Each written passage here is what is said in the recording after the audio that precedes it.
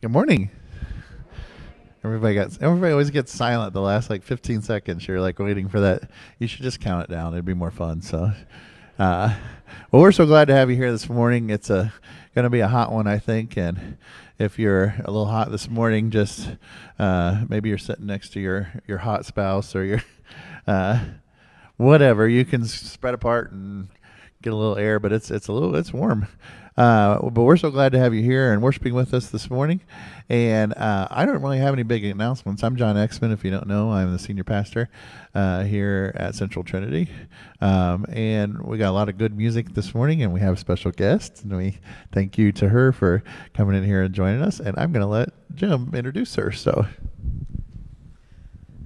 I want to introduce to you Molly Beadham. She has sung here before, but Ann is gone today.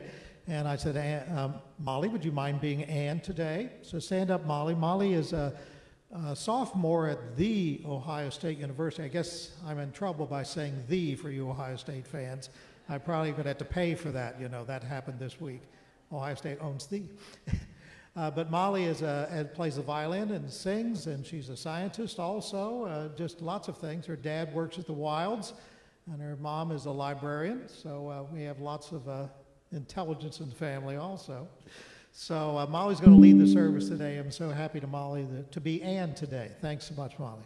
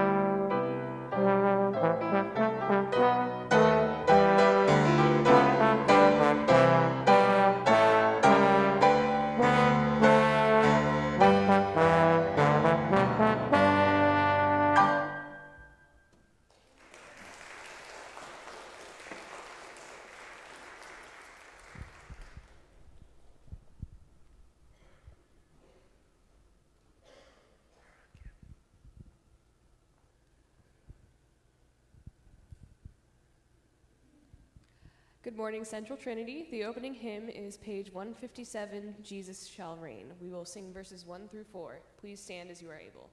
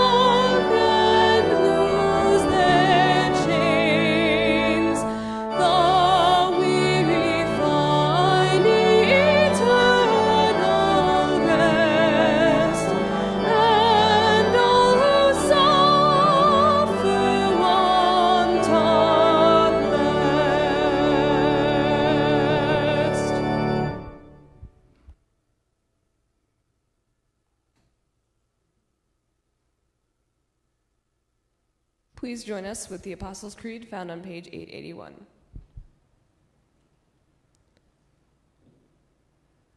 I believe in God the Father Almighty, maker of heaven and earth, and in Jesus Christ, his only Son, our Lord, who was conceived by the Holy Spirit, born of the Virgin Mary, suffered under Pontius Pilate, was crucified, dead, and buried.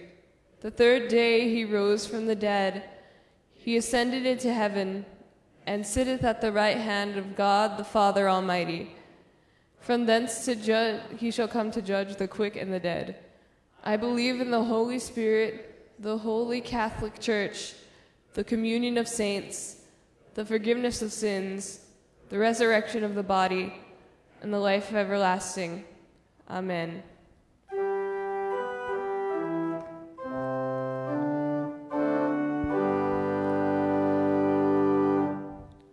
Glory be to the Father, and to the Son, and to the Holy Ghost, as it was in the beginning, is now, and ever shall be, world without end. Amen. Amen.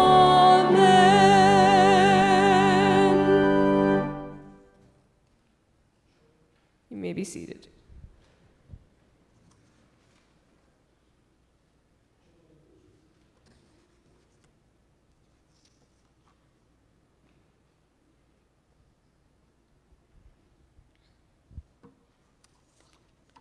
The prayer hymn is page...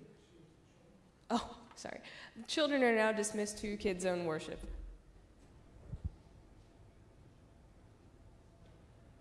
Okay. The prayer hymn is page 431, Let There Be a Peace on Earth.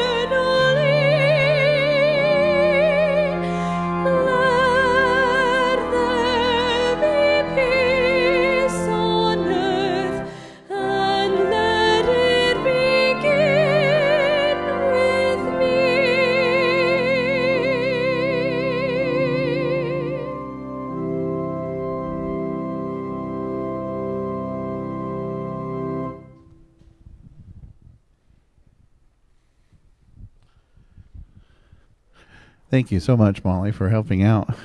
Your voice is so beautiful. It's like effortless if you can sit and hear that. I don't know. I could never do something like that. Weird sounds would just come out. But you were awesome. Thank you. I'm looking forward to hearing you sing your song. Do we have any prayer requests that maybe we need to know about that happened this week? Or updates? Yeah.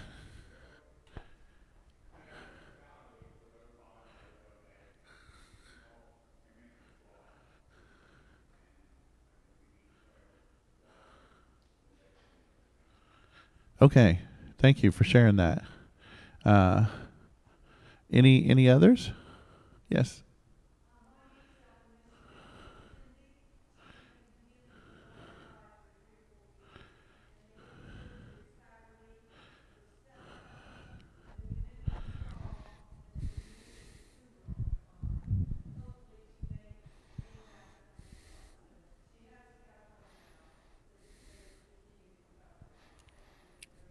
Okay. Marcy's niece. Thank you. Anybody else? All right. We did have 3 funerals here in the last 7 days too. So remember those families as well. The Candace Hoover family who lost she lost her son in a car accident, and then the 2 wonderful ladies that we had this week, Barb Welker and Molly. Bobby, sorry. Yeah, that's right. I was thinking Molly back here. That's right, Bobby. Hard for those families. Be remembrance in them, and also we lost some really nice people for our church that we enjoy being with. So take a few moments and we'll pray on our own, and then we'll come back and pray together this morning.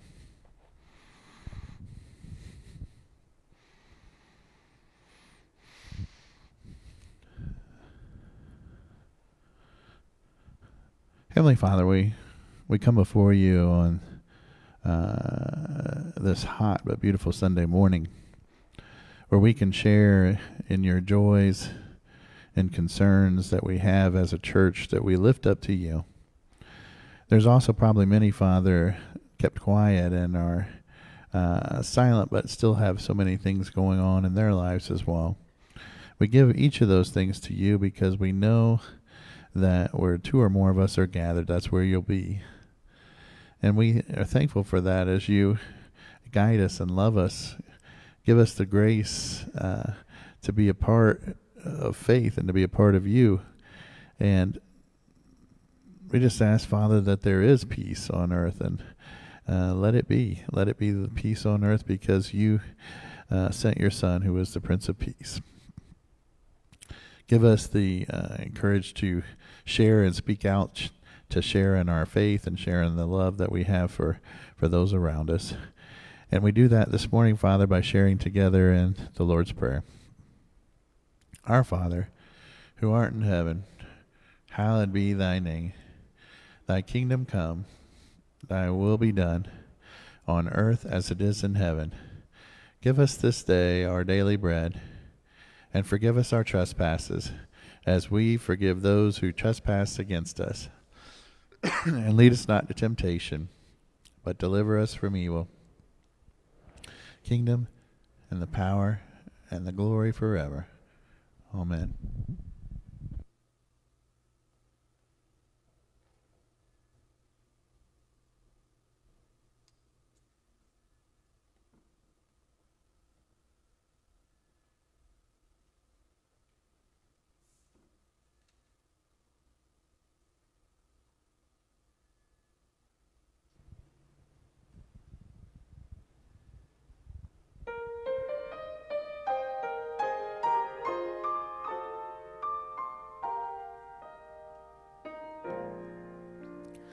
Come, thou fount of every blessing, tune my heart to sing thy grace.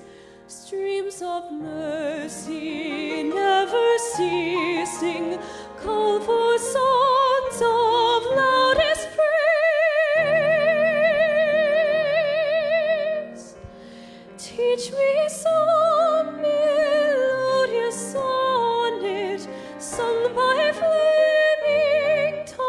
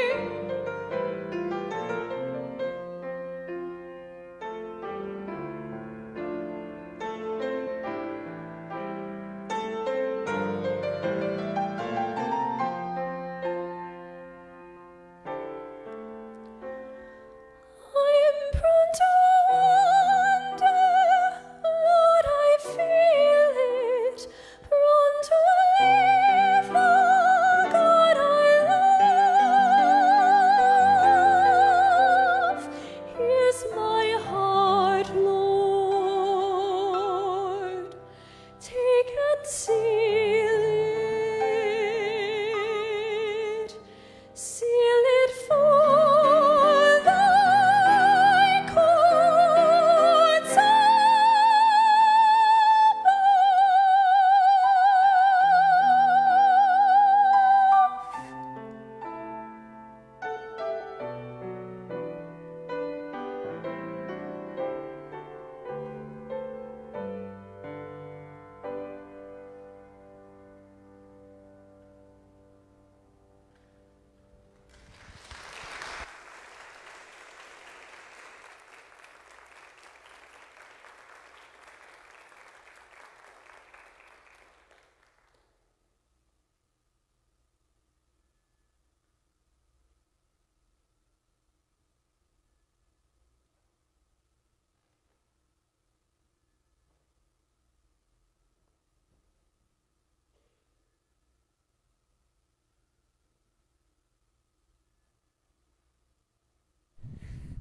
Thank you again, Molly. That was beautiful. You did pretty good too, Jim. Thanks. We appreciate you being here, though. It's always the special thing of summer. Not that we don't enjoy the choir, but it's nice just to hear all the special talents that we have around in this church, this town, and that was beautiful. We're talking this morning about the circle of influence. And if you can see up there, some of the pictures are smaller. That's just some of the things that we are influenced by, whether it's our phone, our government, our television, our newspaper, computer, the coronavirus, whatever it is that's influencing us in our life. And I asked this of the first service, so I asked this of you too. What are some of your biggest influences? What are the things or the persons that influence you the most? A lot of you are just going to say, your family, or those that in your family that are around you, or maybe your job, or a teacher, or just a friend. Those might be the things, but if you were trying to add those up, there are many different things that can lead influence in our life. And I had a teacher when I was in seminary that was one of my favorites, and he's written many books, and his name was Dr. Donald Joy.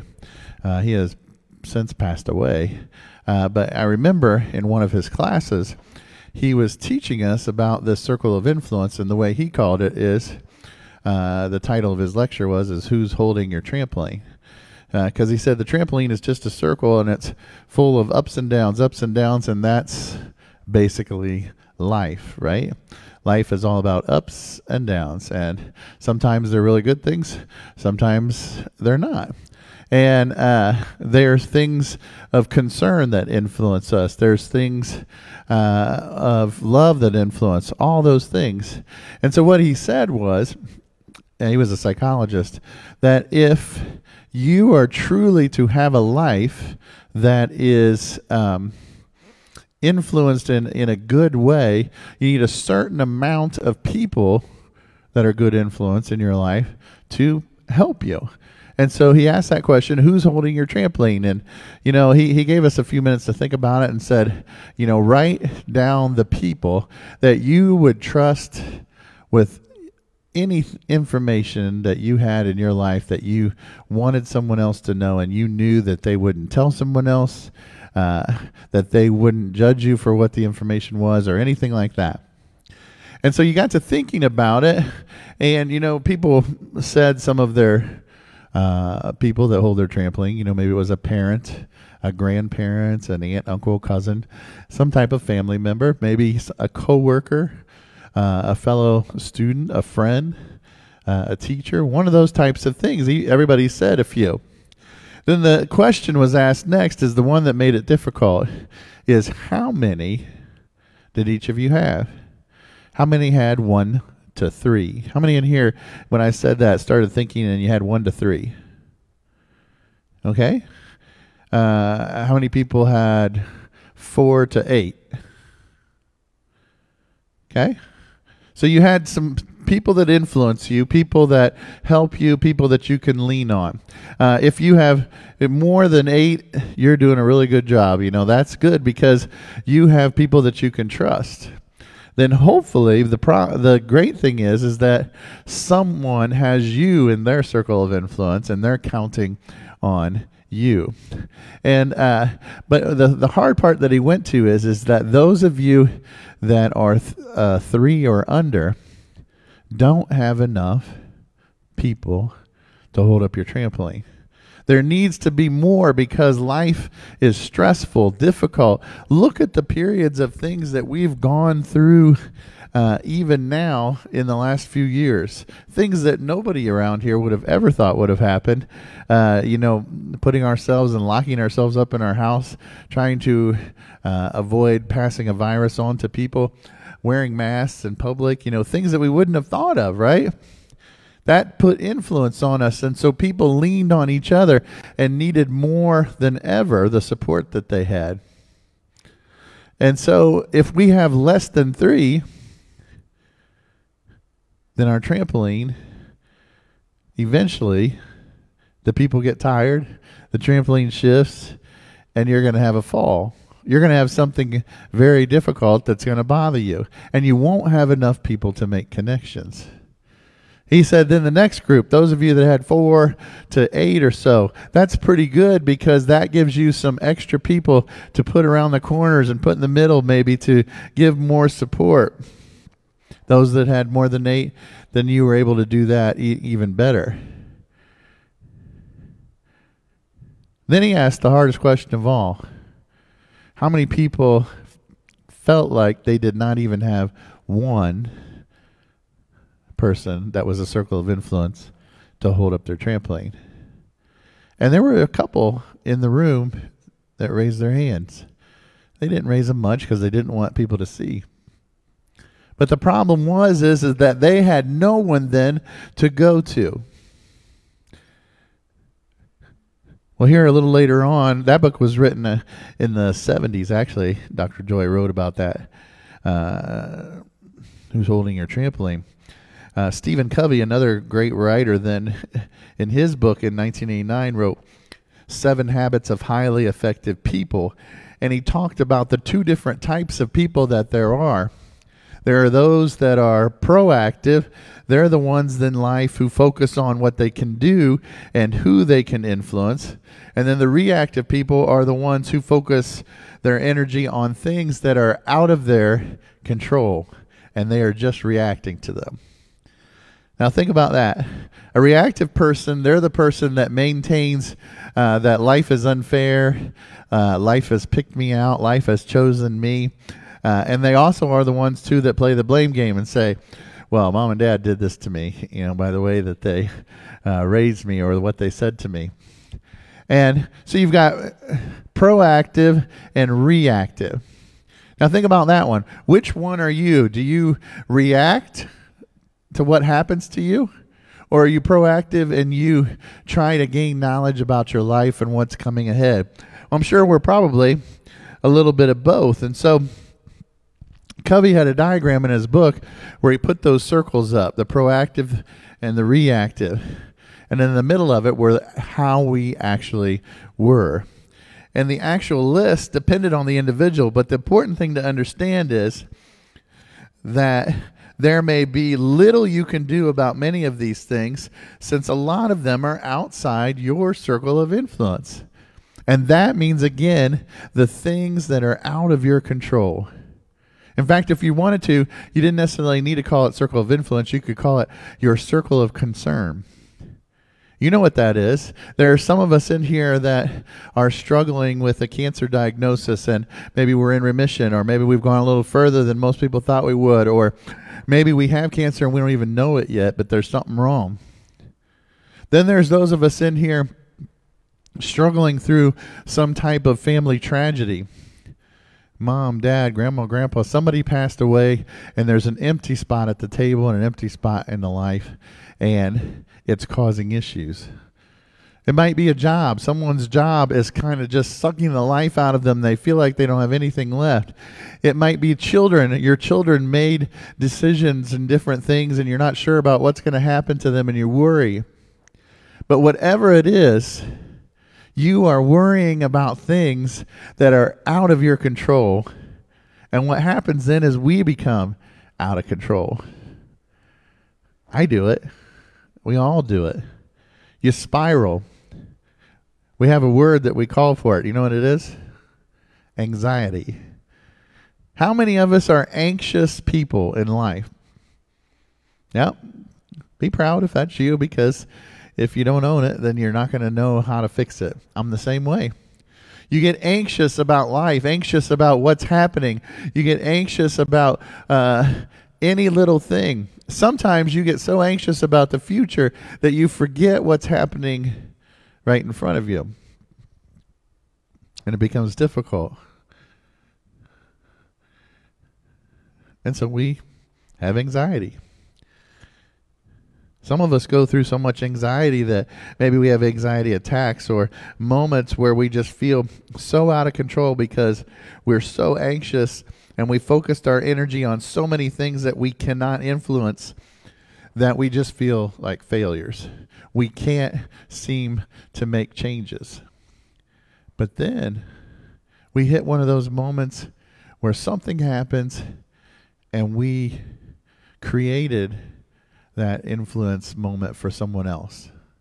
And instantly you feel like that is what you're supposed to do. Why? Because of what we're going to read here in a moment in this scripture from John.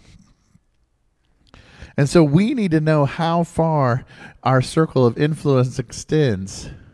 You need to know where it ends and where it begins, because somebody somewhere counts on you.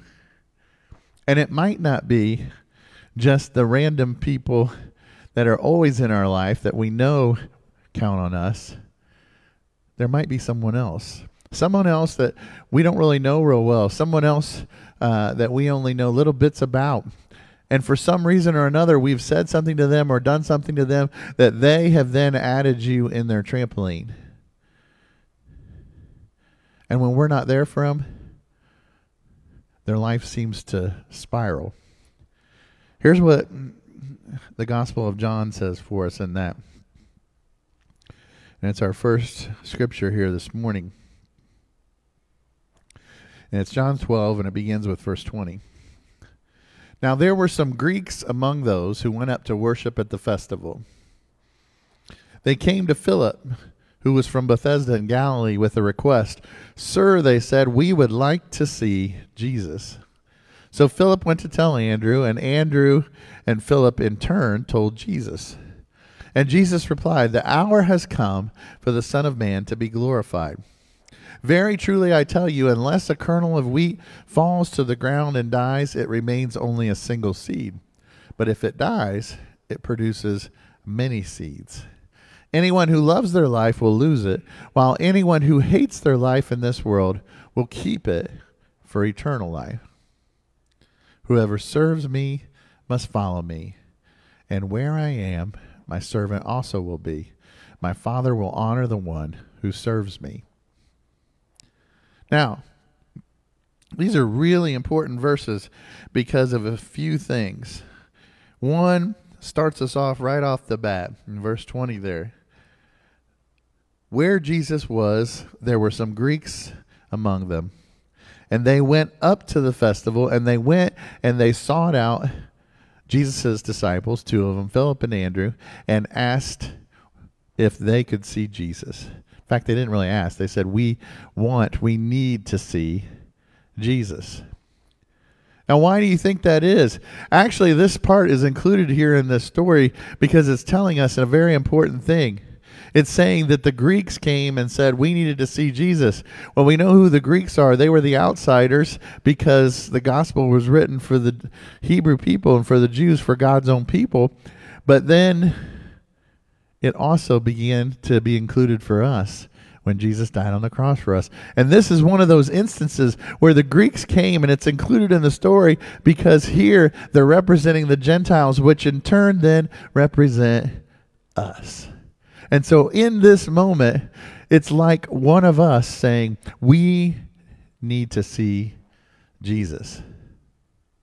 Now, it doesn't say why they need to. It doesn't say what they were after. It just says, sir, we would like to see Jesus. And you see how it goes. Philip told Andrew. Andrew and Philip then, when in turn, told Jesus. And what does Jesus say? The hour has come for the Son of Man to be glorified. Meaning, okay, now is my time to share and show that to those who need me. But then he begins this story about a kernel of wheat falling to the ground and dying, and it only remains a single seed, and if it dies, it produces many seeds. It's one of those teaching moments for the disciples, but they probably were sitting there, and they were kind of looking like you're looking back right now, which is like, what? What does that have to do with anything? Why are we talking about farm stuff here when these people saying they want to see you? Heal them. Do something good for them. You know what? They're here for a reason. What is it? And he's saying, if a kernel of wheat falls and dies and all those things, right? Because Jesus knows what it's really all about, and he's trying to teach them a lesson. That when you are holding up someone's trampoline and they come to you, you need to know why it is that they're where they are. And what the Greeks were asking is what do we have to do to be a part of who you are? What do we need to say? What do we need to do in our life? And so he says this kernel of wheat story, and he follows it up with, in verse 25, anyone who loves their life will lose it. Well, what does that mean? Well, the Bible's using lose here, but it's a different terminology. It doesn't mean lose as in, haha, you lost. It means lose as in, haha, you can't find anymore what it is that's important to you. You've loosed it. You've lost it from your life. It disappeared. That's why Jesus says, those who lay down their lives and lose them and follow me will gain more than they ever had. Because what we're doing is we're loosing or laying down our old life, and we're saying, here, Jesus, I'm here for you. But in that, we're really asking the same question the Greeks did here, which is, where's Jesus? We would like to see Jesus. And ultimately, when we come to church, or when we're brought to church, or when someone that we know influences us and says, hey, come to church, that's ultimately what they're saying. Come and see Jesus. Come with me. Or if it's you, come with me, help me, come see Jesus. Now, how would you find Jesus in church? You would find Jesus in church because who's the church? You're the church. We're the church. And so if we're the church and Jesus says that we're responsible for losing our life for him and keeping it for all eternity, then we need to be the ones who are the church that actually shows others what the church means. But, and there's a big but there at the end of that, if you are the one who's sitting there and hating your life, you will keep it forever. Uh-oh. That's pretty big.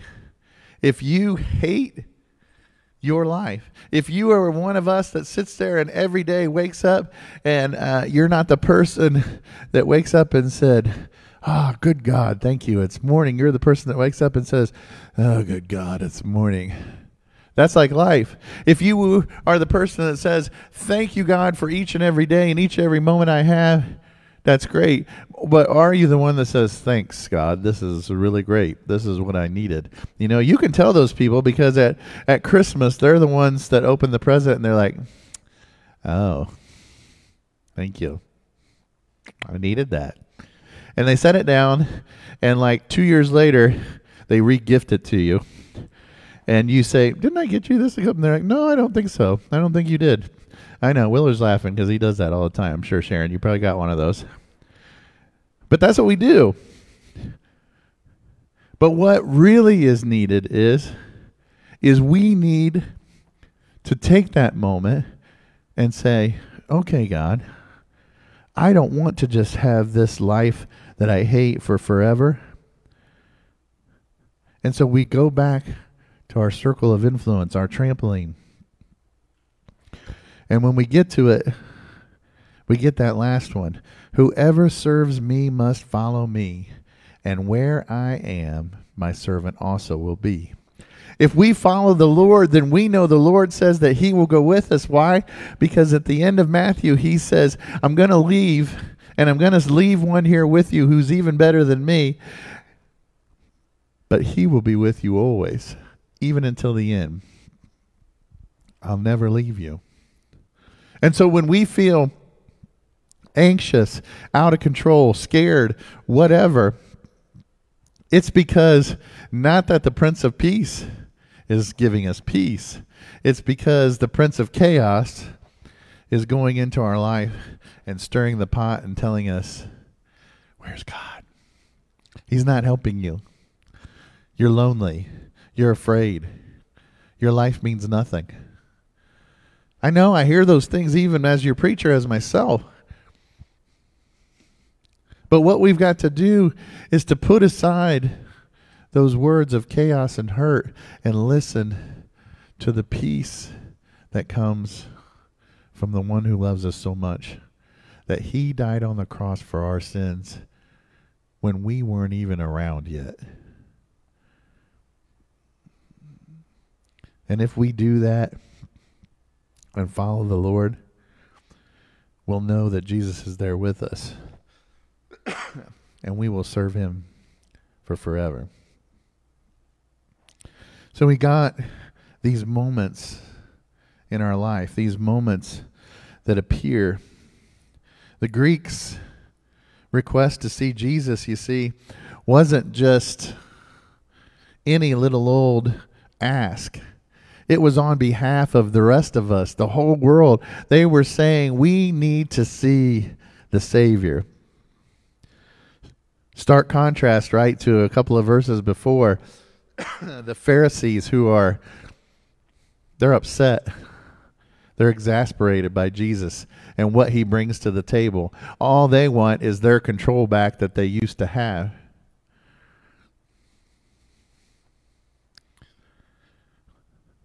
And so they don't want the Greeks, the outsiders, to come to God. They want it to be just the way that it was. And really what it is it's a strategy of life, of worshiping Christ together. Together as groups of people, as one, not just a group here, a group there. You ever notice and walked around this area for just a moment or drive around it here downtown? How many churches are in this 4-mile, 3-mile radius? Anybody know? Is it 10, you think? It's probably quite close to that, or a little, maybe it's more, I don't know. But there's one like on every corner, and they're like the same kind of buildings too. They come up from the ground like these leviathans that are there, and they're on these different corners.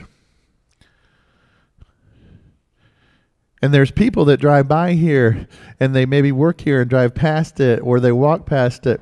And I wonder if they wonder what's going on inside that building.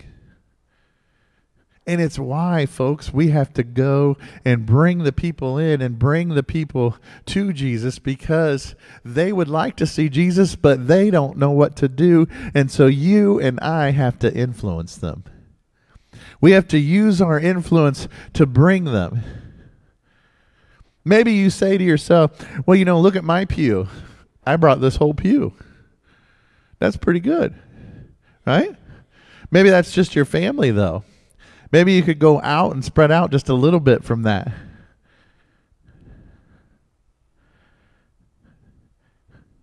Not that we're looking for glory or everlasting wonderful moments, but no, we're looking to serve and to bring people to see Jesus.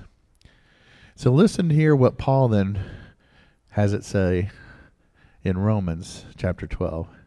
And this is what he's getting at about the circle. Love must be sincere. Hate what is evil. Cling to what is good. Be devoted to one another in love. Honor one another above yourselves. Never be lacking in zeal, but keep your spiritual fervor serving the Lord. Be joyful in hope, patient in affliction, faithful in prayer. Share with the Lord's people who are in need. Practice hospitality. Bless those who persecute you. Bless and do not curse. Rejoice with those who rejoice. Mourn with those who mourn. Live in harmony with one another. Do not be proud, but be willing to associate with people of low position. Do not be conceited. Do not repay anyone evil for evil. Be careful to do what is right in the eyes of everyone. It is possible, as far as it depends on you, live at peace with everyone. Do not take revenge, my dear friends, but leave room for God's wrath. For it is written, it's mine to avenge. I will repay, says the Lord. On the contrary, if your enemy is hungry, feed him. If he is thirsty, give him something to drink. In doing this, you will heap burning coals on his head. Do not be overcome by evil, but overcome evil with good. Those are such powerful words that Paul is writing, and it paints a picture of what your influence, your circle, your trampoline should look like. It should be sincere. It should hate evil. It should cling to the good in life. We should be devoted to each other in love. We should honor one another above ourselves. We should always have zeal and spiritual fervor. We should always want to serve the Lord. We should always be joyful in hope. We should always be patient when those have affliction.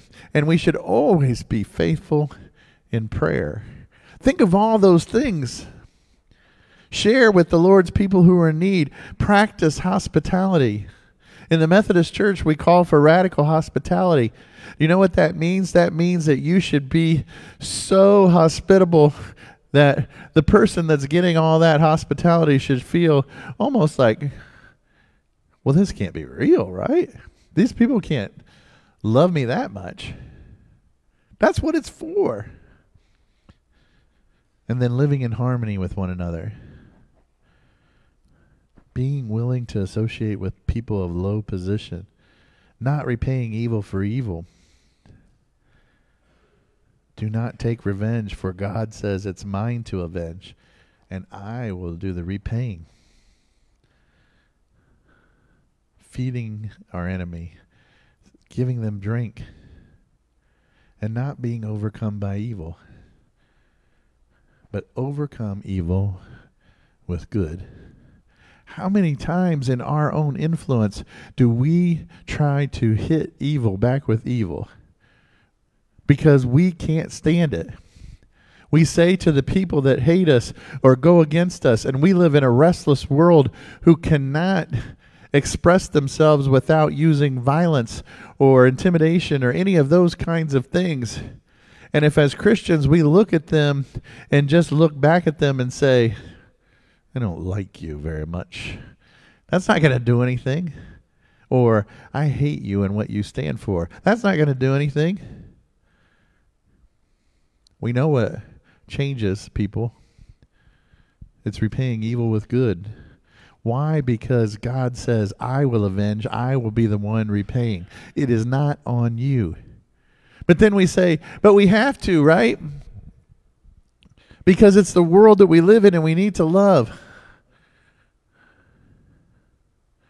Then do it. Do it. Stop talking about it and do it. I'm preaching to myself as much as well. When people come through our doors, they should come in because we, the church, influenced and brought them in. And when they come in, it should be like this. Wow. Look at those people. They're serving God left and right. They're servants of truth and love. They're not here to separate or to hurt, but they're here to love and be loved by others. And so I tell you this day, those that are influencing you, that circle, if it's one of those things up there, it's influencing you to the point that it's not helping you at all.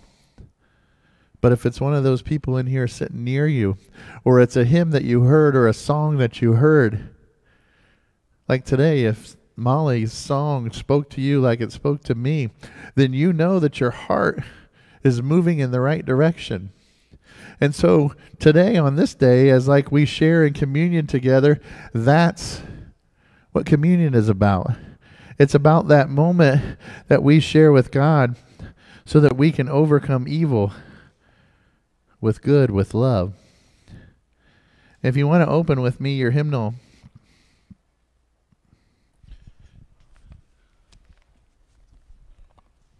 to page 15, right there in the beginning.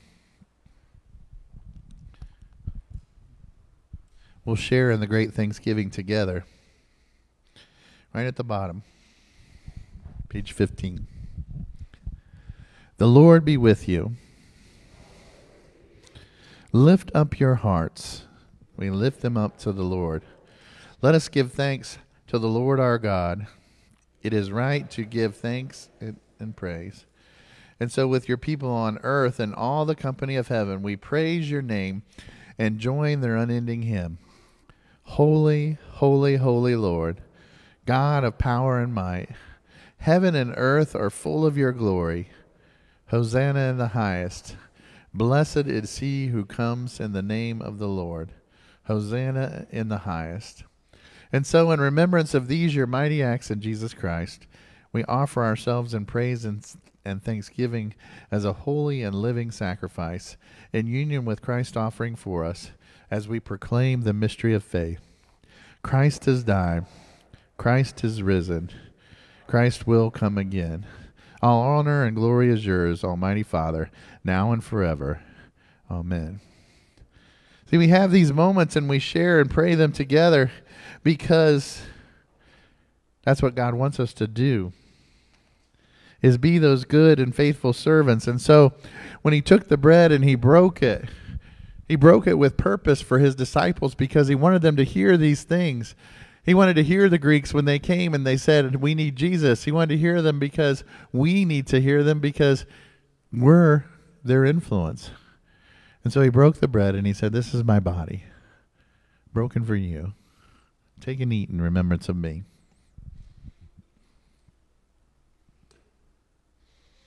You can go ahead and take your bread.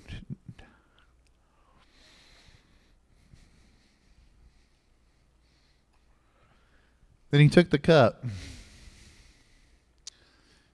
and drank from it and said, this is the cup of the new covenant, poured out for you and for many, for the forgiveness of sins. As often as you drink from it, remember me. Take and drink.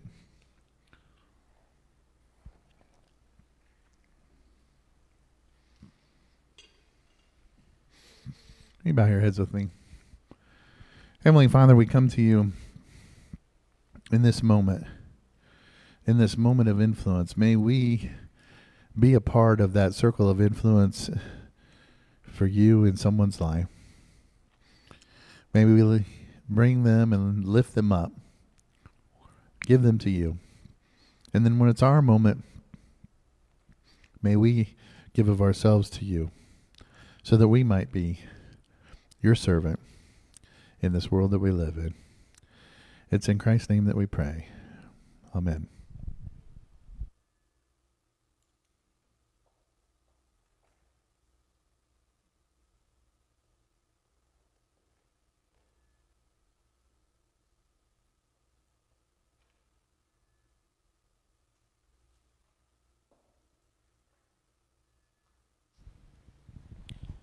Our closing hymn is page 398, Jesus Calls Us. We will sing verses 1, 3, and 5. Please stand as you are able.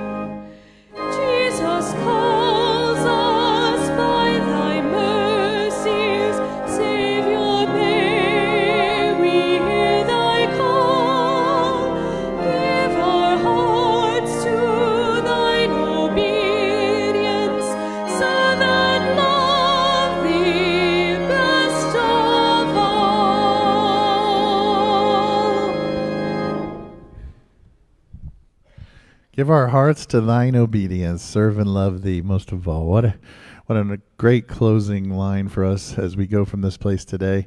Remember that, take that as you influence the world around you. It was good to see you this morning.